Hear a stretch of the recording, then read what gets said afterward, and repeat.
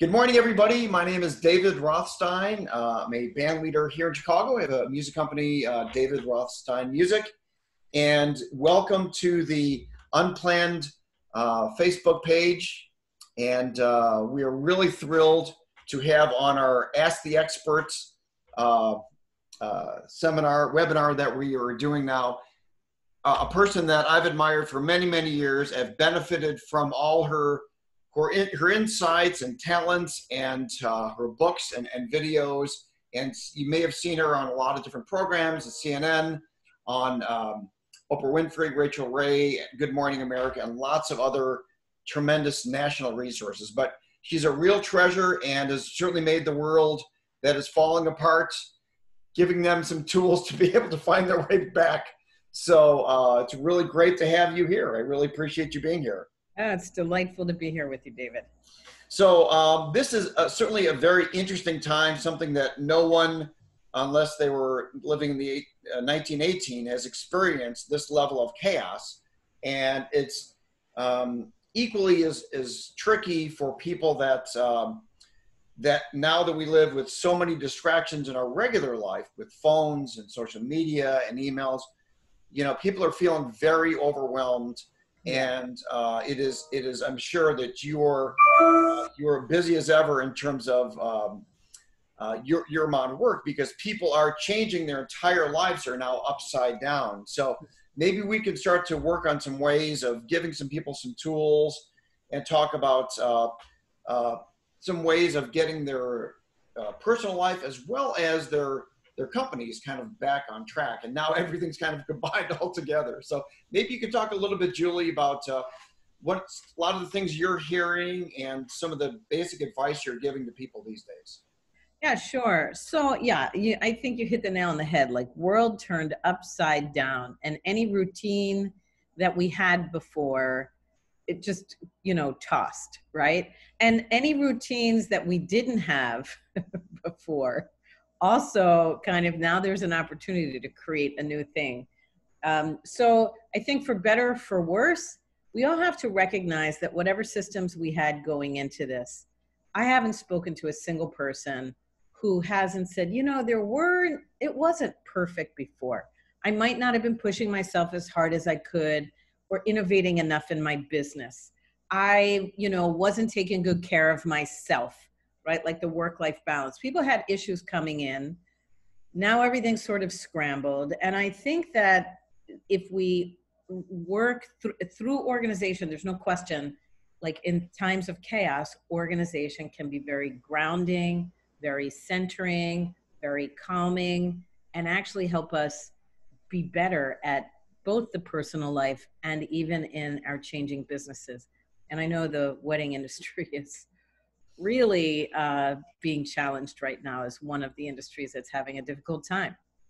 It is a challenge on a lot of different levels. I mean, first of all, I had a WeWork office downtown, and now I'm working out of my home in Evansville.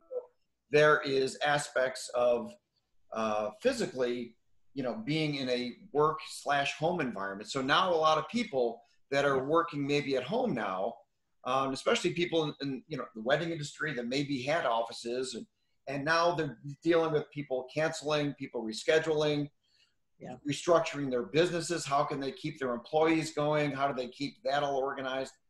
So maybe you can talk, and we're going to get into a lot of different aspects of organizing and stuff, but the home office, I think, has become a unique situation for a lot of people. And for a lot of people that I see photographs of them, they're purging, and going through all these things that they have in their house, and then trying to squeeze their office into that. So for someone setting up a home office now, what would be some of your best tips? Yeah. So the first principle of a successful home office, and successful is you can focus, you enjoy being there, it's energizing, you're able to get things done. The first need is you must have a designated space, and it really needs to be adequate for the kind of work you do. So in wedding planning, whether you're a photographer, or you do design work or music, it's more than just a work surface. You probably need an adequate work surface to spread things out. You probably need storage for resource materials that you pull upon, whether those are files or books or an idea board. You need to make sure it's a designated space that is not really a dual function space. And that's very hard to do because your home was not designed to house your home office. And even if you worked from home, sometimes it was probably for short bursts of time rather than this is now base camp. So you have to get really creative and rethink. Is there a spare room that can be converted? If there is not a spare room and you need to, for example, take over your dining room as your home office, is it going to be dual function where you're going to be working during the day and eating on that at night? Or are you really going to like permanently reconfigure and say, we now eat in the kitchen, that's fine. And the dining room is now my true home office. If you have to do dual function, like I live in New York City, you're in Chicago, I'm sure you have people from all over that are in the city and in bigger homes out in the suburbs. But if you need to share a space, like dining room table is home office by day and it's family dining at night, you need to have containers and bins that you can set up your office in the morning in 5 minutes, and you can close it down and tuck it away in 5 minutes, not 30 minutes. It's got to be like the old speakeasies, you know, like, the coppers are coming, flip the switch. So that's an organizational, it's simple, you know, you just need like bins and boxes, and it's like, here's where all my pens and pencils go. Here's my box of files of what I'm working on, and have some kind of closed storage, like a credenza. Take out the old, you know, formal dining ware that you never use, except maybe in Thanksgiving, and clear out a couple shelves for your office supplies, that sort of thing. And, you know, I read your book a long time ago, Organizing from the Inside Out. Yeah. Because what I was doing it from the opposite way, where I'd be like, and everybody's done this, and I see people on Facebook doing this, even just this morning.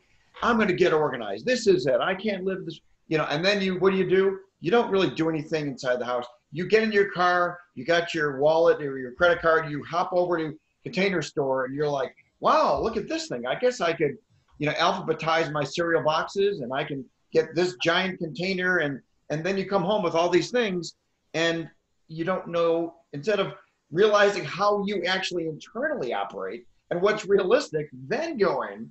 That's right. I think we get in these, we don't want to deal with all the measuring and analyzing. We just want to, we're on this emotional high of, I'm going to fix my life, and I'm going to go to the Container Store and buy all these things. And that's really the wrong way to do it. Maybe you can talk about, you know, that method and how to put that together the right way. Yeah. So organizing from the outside in is kind of shoot first, ask questions later. Right. And it's usually what we do when we're avoiding and procrastinating on getting organized, or we don't know where to start, and we put it off and we put it off and we put it off. And then you hit a breaking point in the middle of the night, or just as you're about to start your work day, and you're like, okay, now's the moment. If you find yourself trying to get organized in that reactive impulse, you probably should stop. Don't do it in that moment, because you haven't planned it out. You don't know where you're going. It's completely reactive. You're going to make a bigger mess than when you started, and you're going to quit before you're done. And then you're going to be like, oh my God, organizing doesn't work. No, it works if you think and plan before you ask questions before you attack. And it's very simple, really. And it doesn't take that long to do the planning. You just need to know how to do it. And that's kind of liberating, because people are like, oh my God, I don't want to plan. I just want to do it. It takes literally like an hour to an hour and a half to think through your system before you try to design it. So I teach a 3-step process. It's analyze, strategize, attack. And for your space, and let's say it's your home office, you start out, you just ask yourself a series of questions. They're all in the book, Organizing from the Inside Out, but they're pretty simple. You ask, what is working about this space? What works about it? Because why fix it if it's not broken, right? Then what's not working? I can never find this. There's no room for that. I'm always looking for such and such. Like, I'm, there's too much noise around me. People interrupt me all the time. It's like too interruption rich. So what doesn't work? Another question you asked is like, why do I want to get organized? And this is so important, David. I actually think this is almost the secret fuel to success when it comes to organizing. People can break through and learn how to organize and design a system if they identify what's on the other side of the clutter. Why do you want to get organized? What are you going to be able to do that you cannot do now? And for most people, it has something to do with saving time that they waste looking for things or procrastinating on doing stuff because they're afraid they're not going to be able to find what they need to do it, right? So you're saving time, you're saving money or making money. So it has to do with time, money, and stress. Because stress, when we're operating in a stressful environment, it also steals time and focus, right? If you feel stressed, how much of your workday are you actually getting anything done? Maybe for, 20% of the day you're effective and 80% of the day you're just sort of going in circles. So define what you want to get out of it, and and you write that down, and that actually lifts your whole, the whole intention to a higher level. And then when you go to organize and you hit the difficult spots, you're like, why did I want to get organized in the first place? This is hard. I don't want to make these decisions anymore. I want to go out and play in the backyard. So why do I want to get organized? Oh, that's why. Because I think I can stabilize my business. I could keep all my employees. I could have a better well-being. I could get fit. I will feel healthier. I'll feel more creative. So if you name the goal, it will really help you through the whole process. That makes a lot of sense, because I think we get into the technical aspects of it and we forget the why. We get into the what. And then once you get into the why, then you can really have something much bigger behind you than just to have to, because if you're getting into the why, then you've got much more deeper motivation to do stuff. Yeah. Because certainly anybody can appear to be organized, and all of a sudden you open up this junk drawer or this closet, and like when you're a little kid and you've got people coming over and it's like, oh my God, and you take all these piles of clothes and everything and just open up that door and like it seems organized, but that's really not going to make your life any easier. It just procrastinates it, basically. Right. You can't, that doesn't help you function, right? Like we organize in order to function better in any one of our goals, our fitness goals, our family goals, our business goals. It's to function. We get organized so that we can function more effectively and reach our goals more efficiently with less barriers, right? So you name the why. And not only will it be the fuel of motivation to keep going when the going gets tough, and it will get tough at certain points. It's like annoying to get organized. It takes time. You have to make decisions. People get decision fatigue when they're organizing. They just get tired of making decisions. Do I keep this? Do I don't keep this? What do I label this? So that why will get you over those humps. And it also can help you design your system. It gives, because now what does my system need to do for me? Right? Absolutely. And also I think part of it is just being honest with yourself about how you actually operate, not how you ideally operate. Because if you organize things based on this ideal, Brady Bunch kind of format, you don't work that way, especially, if you're not 22 years old, you've got a lot of practice being the way you are. And so if you can just be honest with yourself, like, look, I always drop my keys here. I have a hook over there, but I don't put it there. So just put a little dish or something where you naturally, right? Isn't that a better way to? That's exactly right. Look to where the piles are and create storage right there. And it requires really taking a lot of judgment away. Like we self-judge, like I should do it this way, or I should do it like that magazine cover. No, to me, organizing from the inside out is really about designing a system based on your unique personality, your way of thinking, and what you're trying to achieve. And that's the beauty of being a human, is that we're all a little different. We all have this unique way of thinking. That's what makes you a great musician or band leader, right? That's what makes this person a great photographer.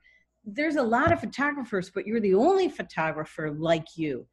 And so if you design your system around the unique way you think and your natural habits, it's very easy to maintain because it feels organic. And it celebrates who you are. It brings out your best. I'll tell you, like 7 years ago, I met the love of my life, late in life love. And he had a sailboat, and which I'd never been on. And by the way, hashtag sailboats aren't really that fun. You're just working on the sailboat the whole time. This is not a leisure craft. But I went on this boat, and it looked like a bachelor, like there were like beer cans. It was a mess. He was so disorganized. And I asked him some questions, and he allowed me to ask some questions. And I just got everything in order the way he thinks. And he was astonished because people had tried to organize him in the past. And he always said people would hide his stuff from him, right? And when you're on a sailboat, you don't have a lot of room for error when you're reaching for a tool or something. And we just organized it in a way that was so organic to him. He was able to, it was from the inside out. He'd never even thought to do that, nor had anybody else. And it took very little time, and he was able to sustain it himself because it worked the way he thought.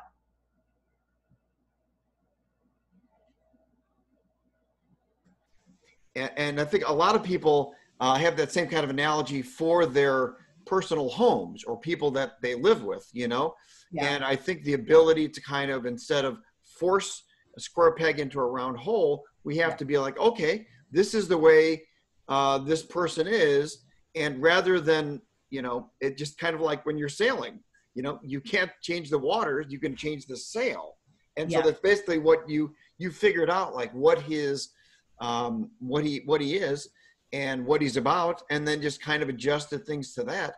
And then it fits, because otherwise, you know, trying to get this pair of jeans on, I don't care how hard I try with the shirt or whatever, it's just not going to fit. And the quicker you get to that, the more you can get back to the stuff that you love. You can concentrate hanging out on the boat and just relaxing, having a beer and being yourself. And to me, that's the benefit, especially for our businesses in the wedding industry, is like, we want to get to the work. We don't want to like spend time, as you said, like looking for this paper, getting, you know, trying to find a light bulb, trying to, you know, to get all that stuff out of the way so that we can be the best versions of ourselves. And you don't have to be, you know, a complete you know, completely uptight and a personality. There's ways of staying who you are, but making it in the most realistic way of like getting rid of and just staying organized that way. And a big part of right now, what I see a lot of people doing is purging. Yeah. And you have mentioned that briefly before, the importance of, you know, and they have these hoarder shows, which are of course extremes versions of that. But, you know, we have so much stuff, and certainly, you know, our parents and grandparents, I mean, the stuff that they held on to is maybe much more than we have in the digital sense. We don't have boxes and boxes of videotapes and all kinds of stuff like that, but we still have a lot of things. And I think those things, after a while, can really kind of take over your life. When you're surrounded by all this chaos, it's hard to think clearly. So what are some of the best steps to kind of get started with purging? So purging, interestingly, again, is not just like containerizing, like going shopping for containers is not the way to start your organizing project. Throwing things out is not the way to start your organizing project either. So getting rid of things is not designing a system. Getting rid of things is just getting rid of this particular period of time's accumulation. And as soon as you get rid of stuff, it just keeps coming back in. So I really think you always want to organize before you purge. And so I have this formula. So I was telling you there's 3 steps, right? You analyze, then you strategize, and we kind of skipped that. We can come back to that, this kindergarten model. But you want to think about your office, for example, into zones. What are the zones of your space? Think of it like a kindergarten classroom as a model for organizing anything. Just picture a kindergarten classroom in your head. Mm-hmm. You walk in, you're 5 years old or you're 45 years old, it doesn't matter. You're like, there's a reading corner, there's an arts and crafts area, there's a building block zone, there's a little snack zone. You can see the room is divided into these activity zones, and within which represent everything that there is to do. And then everything is stored at its point of use. So there's only one place to find anything or put it away. You find a tambourine in the middle of the floor, you know exactly where it goes. Of course it goes into the music zone. Every 5-year-old can figure that out after the first week of school, right? So think about your office also, or any room in your house. What are the activities that take place in my space? I do selling, I'm doing reach outs to people, and I'm doing sort of the promotion, I'm doing the actual work, what are the activities that you do in running your business? Do you do thinking and research? Do you do creative work? So I really think 3 to 5 zones is the maximum for any space. It's not 10 zones, it's 3 to 5. Keep it simple. And then you kind of create activity zones in your space so that everything's stored, grouped, and it's natural. There's only one place to find or put something away. So that's the thinking. And then once you do that, and you have the kindergarten zones in your head, then you can start to sort and purge your items. But first you have to group them into the categories. So you put like with like, and then once you have things accumulated, it's much easier to decide, oh gosh, I don't need the old version. I have a current version. I don't need, 6 of these. I only need 2 of these. So if you group things, sort and group things before you purge, the purging is much easier than if you just start purging. Does that make sense? Gotcha. Yeah, that makes total sense, because then you've got the right mindsets too. And there's also, I think clothes for a lot of people is definitely one of the biggest and most challenging things. And for a lot of times for women with shoes and stuff. And when's the last time you wore this? I mean, I like the KISS system, keep it simple, stupid. So I think works well with what you were talking about. And then the 80-20 rule too. Like, when's the last time you actually wore that outfit? Well, I mean, who knows? Maybe I would get invited to this gala where you have to wear only purple outfits. So maybe I should hold on to this just in case, So I think the freest people are the ones that use the stuff they have to make their life easier. But by having all this extra stuff you have to sort through and you never wear, it's just exhausting mentally. Yeah. And it makes it harder to find the things that you really do want. So maybe you can talk about clothes and how to deal with something like that. Well, first of all, most people, not all people, certainly most people that I have worked with, and I am in that group also, have more than one size clothes in their closet. The weight goes up and down. Especially after this virus, right? Oh my gosh, yeah. Oh, yes. So one of the things that clutters the closet is that you have multiple sizes in there. And one of the best things you can do for yourself is just keep your current size in your closet and take everything else out and either store it by size. If you're fairly certain you're going to keep going up and down these 2 sizes, that's fine. Store it, and then your closet only holds the clothes that currently fit you and look good on you. And it may be that your closet looks really empty because there's really only 5 things that currently fit you and look good on you, but that's okay. Isn't it nicer to just go into the closet? You're going in and taking the same 5 things every day anyway. Exactly. Why torture yourself by having to go past all those clothes that don't fit you right now that make you feel terrible on the way to 5 things, right? What a way to start the day. Man, I got to lose weight. No, just like it's very liberating to do that. So just your current size, take everything else out. You can group it by size, and then you can look at it and say, if in 5 months or 1 year or 2 years, I lose the weight or gain the weight and I need to put this on again, would it still be like fashionable? Right. Because if it's not a classic, you should probably get rid of it, because by the time it fits again, you'd be like, this is old fashioned, or this is an old trend, or this isn't hip anymore. We don't wear our collars like that anymore.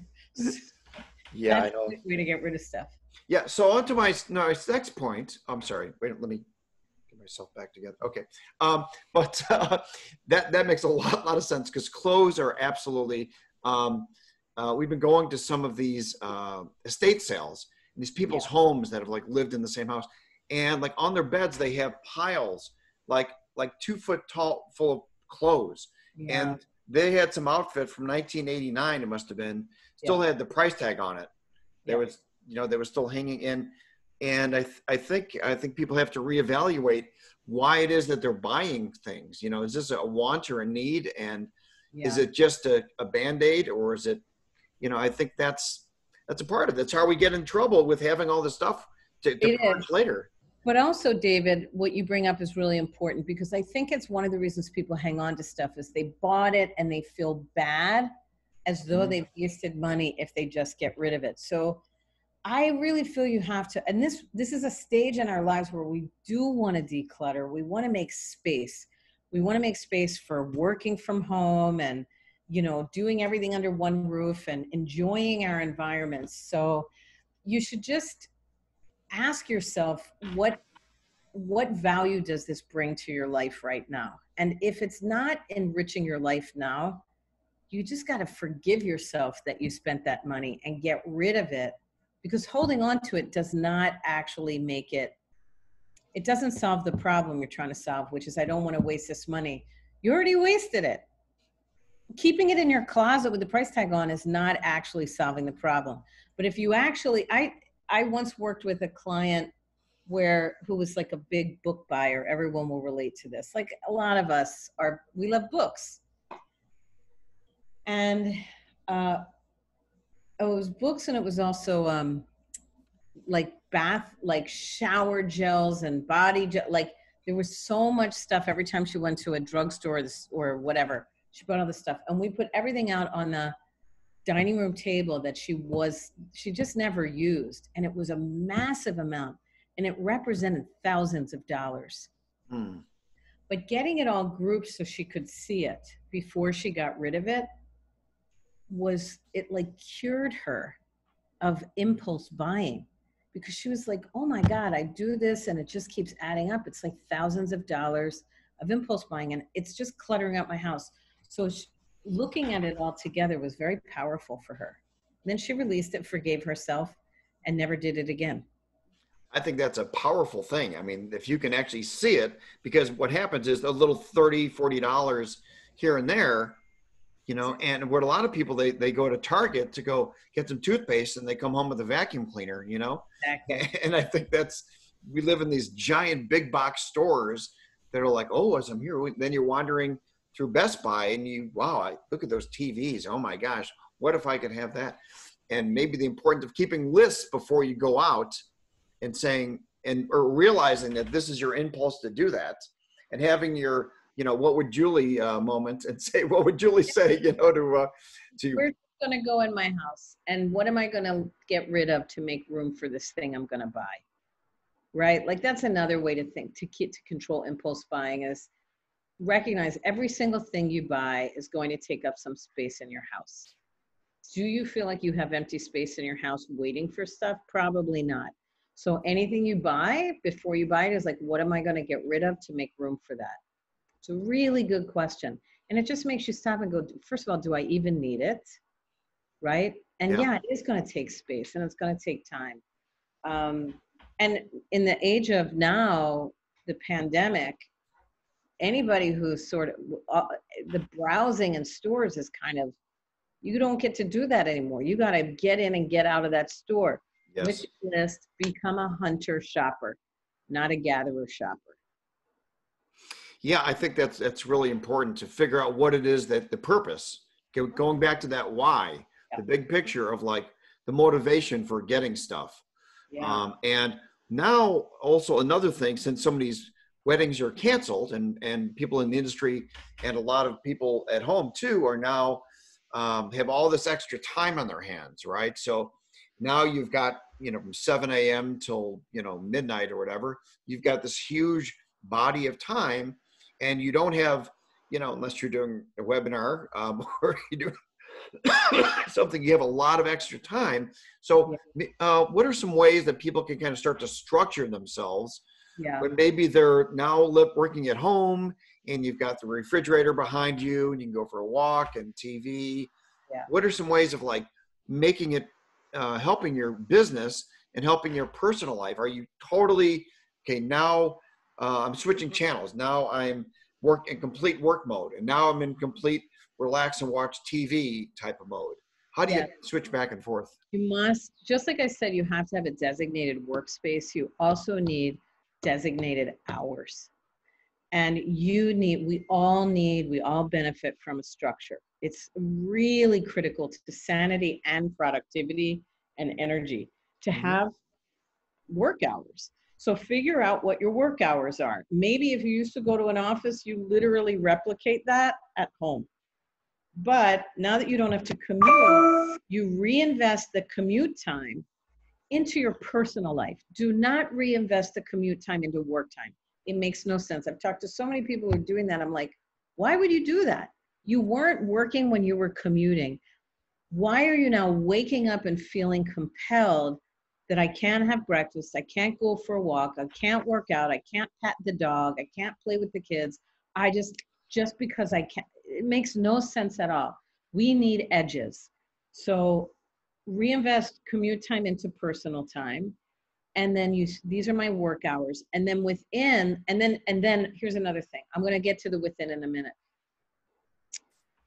You also really need a ritual to transition into work and then transition back to home, right? So make a habit of, after your morning routine, you get dressed for work and maybe you go outside for a 5-minute walk and then you come back into your house and you've kind of replicated your commute, but it's 5 minutes, but you changed your environment.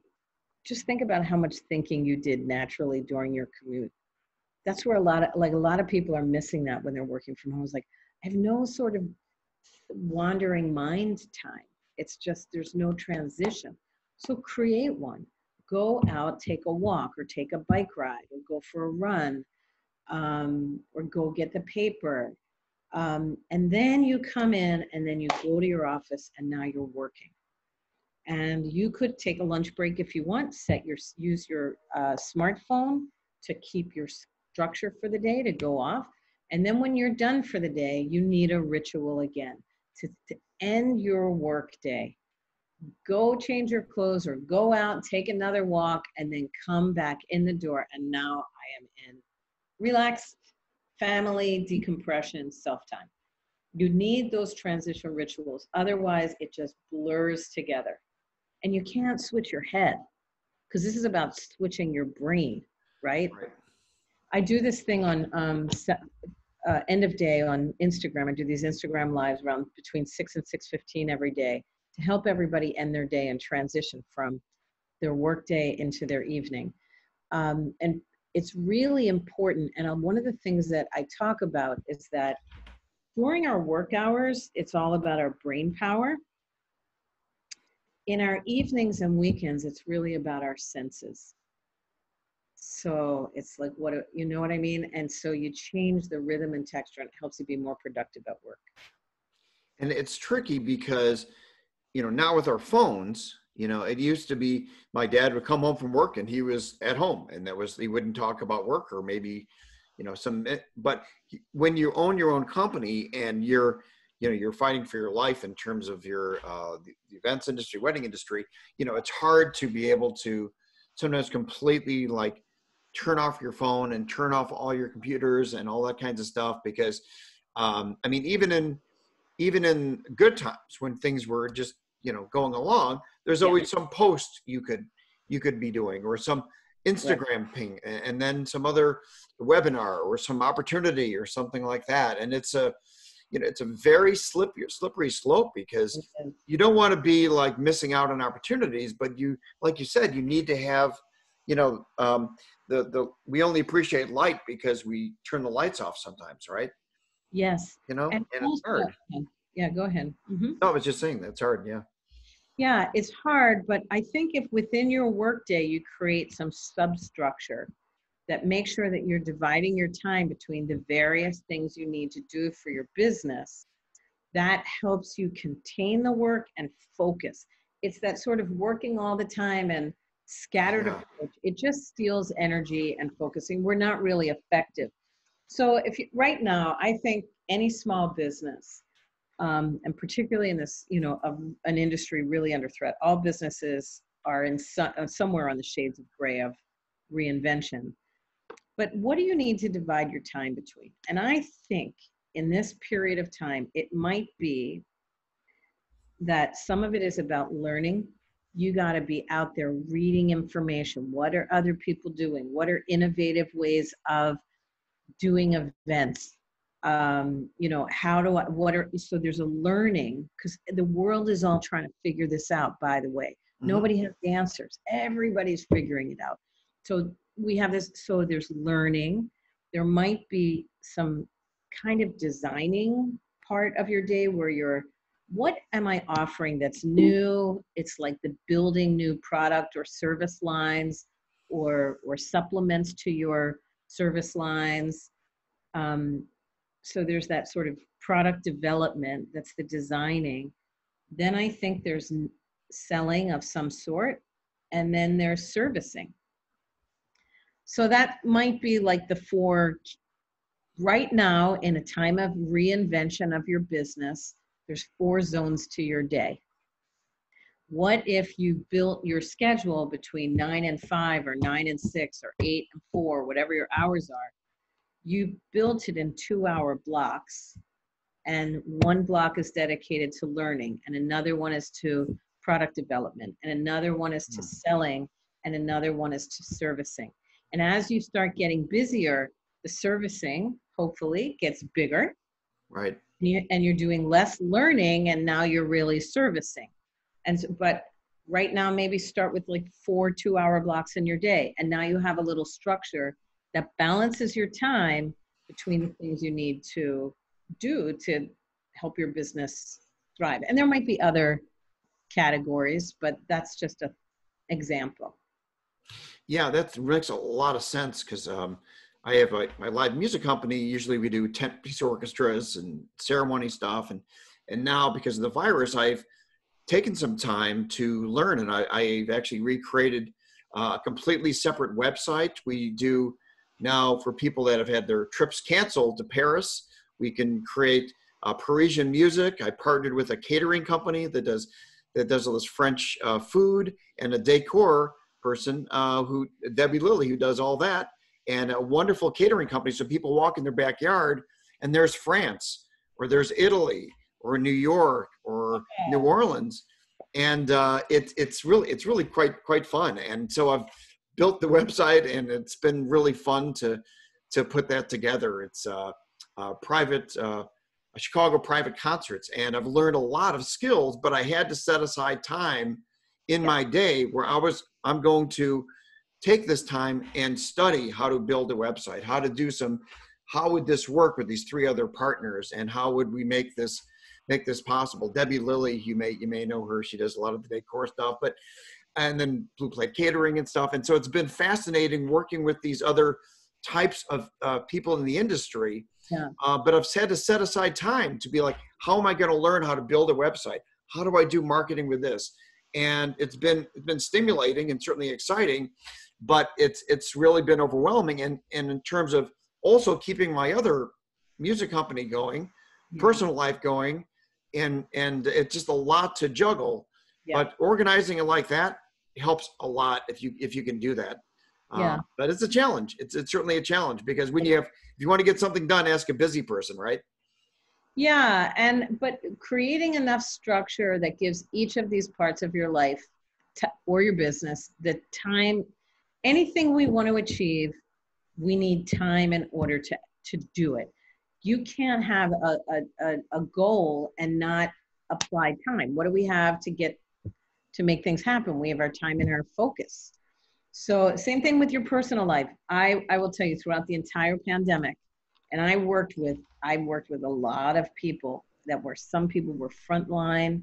I worked with the CEO of one of the largest hospital systems in New York City, to, people in venture capital, like everywhere. The one thing I said, and for everybody, is you need two personal anchors every day. You need a morning anchor and an end of day anchor that are you time, doing something that just restores your body, your soul, your spirit. And it could be like a morning workout or a morning walk, and an end of day, you listen to a relaxing podcast, not a learning one, or you listen to music, or you, I don't know, do something, you cook a meal and you're really present because you enjoy that cooking. But everybody, in order to be creative and keep thinking and keep resetting and stepping back, you can't work all the time. You need these anchors every day to ground you. And then no matter what the hell the day throws at you, you're coming from a stronger, centered place because you've taken care of yourself first and at the end of the day. I cannot emphasize that enough, as a survival and endurance technique to manage smartly through this changing time. Daily personal anchors. And by the way, they don't need to be long. They can be 10 or 20 minutes. It's not like you need 2 hours at the end of each day. It's 10 or 20 minutes. That's so true, because our society is so based on, like, you got to hustle, you got to hustle, you got to, like, and the thing is, if you don't recharge your battery on your phone's going to die. And, or like put on the oxygen mask on yourself before you put it on the person next to you. Yeah. Because have this nature, you and I, with our nationalities, we're very much like, oh, it's fine. We don't take care of ourselves. We want to take care of the world, take care of our employees and stuff. But if we're not taking care of our own selves, we're going to be less valuable to be able to help people. So yeah. I really love that. And it's so true, that if you really want to help people, make sure you help yourself first too. For endurance and smartness, and you're running a company, it is hard. You're trying to be creative. You're trying to serve clients. You're trying to understand your employees, keep people employed, deal with the finances. You must recharge. Even Fauci, it's very well known. There was an article out about Fauci, our epidemiologist guy. Mm-hmm. And through every single pandemic, epidemic in his whole career, he always took a run at noon every day. No matter what was going on, he took that personal anchor, and it always kept him steady and clear-headed, and he'd come back from his run and he'd have a solution. We must take that time for ourselves. That is amazing. And first of all, Julie, I just want to thank you so much for being a guest. It is such an honor to speak with you. I've read your books, and I just think you're an amazing person, and you're really making the world a better place to live. Well, thank you so much. You've made my life much easier, and it is an ongoing struggle to implement all these things, but I think it's the journey and the path, that being aware that we have a lot more control over, our companies, ourselves, how we live, the quality of our lives and stuff. And I think that's what you contribute to businesses and to people. So if any of you have not made yourself as familiar as you'd like with Julie, go to juliemorgenstern.com, and she has a tremendous amount of books, videos, and she's available for hire if you'd like to fly her out, especially in the winter. If your temperature is higher than New York, she'll be more than happy to work something out for you. But it's truly an honor, just to speak with you. And I just want to personally thank you, because I think you've really made the world a better place to live, more organized, definitely, for self. Thank you so much. I really appreciate it. And it's wonderful to hear from reading the books how much impact they've had on you.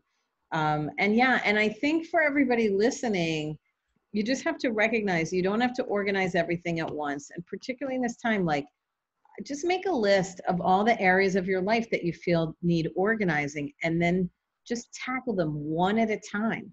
One at a time. Any small system you create, even if it's your pencil cup, is going to make your life better. It's going to save you time, going to reduce your stress, and give you the energy to then tackle the next project. So I think that's the thing I want to leave everybody with, is that you can just take it one small project at a time, but make your master list on a whiteboard. And then over the summer, you can slowly check off each area of your business or your home or your time that you want to tackle.